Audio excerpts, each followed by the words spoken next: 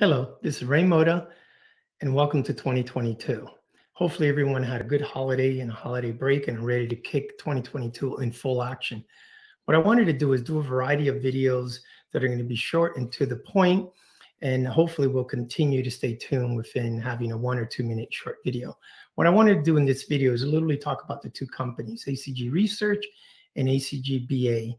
Right? Basically, ACG Research is an analyst and consulting company primarily focused on the service provider space. We do everything from white paper, market share, forecast, speeches, and strategy for a variety of customers ranging from Wall Street, the government, a lot of vendors, and a lot of service providers in that area. So that's ACG Research. From a BAE, basically BAE is a SaaS software company. We have a product that's called BAE, which is Business Analytics Engine. And basically it does economic simulation modeling of real networks.